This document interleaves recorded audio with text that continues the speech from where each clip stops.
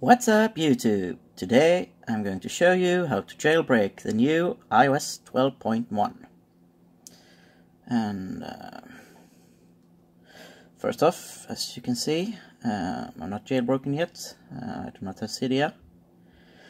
Now, what you need to do is simply, on your iOS device, start your Safari browser and then go to this address here, pangu12.mobile. And here you will get a brief explanation how this works, and they will tell you that you can't install Cydia on a device that has not been jailbroken, but you can of course install apps that have been approved by Apple. So the Pangu team simply hid Cydia inside of an approved application, and the result is that you get an approved application that you can install on your device. And when you start this application, then the jailbreak and installation of Cydia also starts in the background. So go to pangu12.mobile and then scroll to the bottom and then click on this little icon here. And now you're taken to the free jailbreak injected apps store, and all of these apps here are of course 100% free, and they are all jailbreak injected. They all have Cydia and the jailbreak hidden inside them. So just pick an app and install it.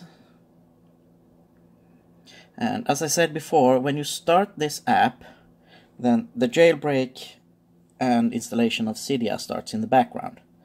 So you need to download this app and then start it up. When you do that, you need to wait for about 30 seconds to give the jailbreak time to install itself.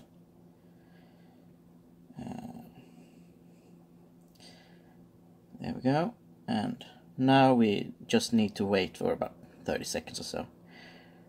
You don't really have to do anything in the app. The important thing is that you keep the app open for about 30 seconds or so. And I think that should be enough time. So now we are simply going to restart our device.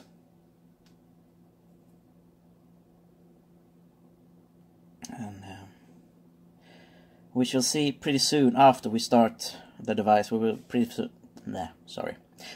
soon see if it worked or not. And let's start it up.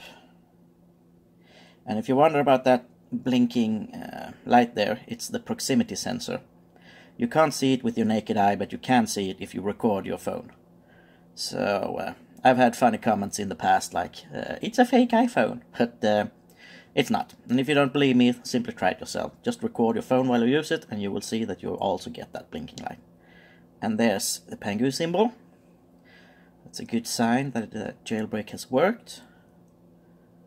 And when the phone is finished booting up, we should see Cydia. And it should also prompt us to upgrade the files inside Cydia. There we go, and this Cydia.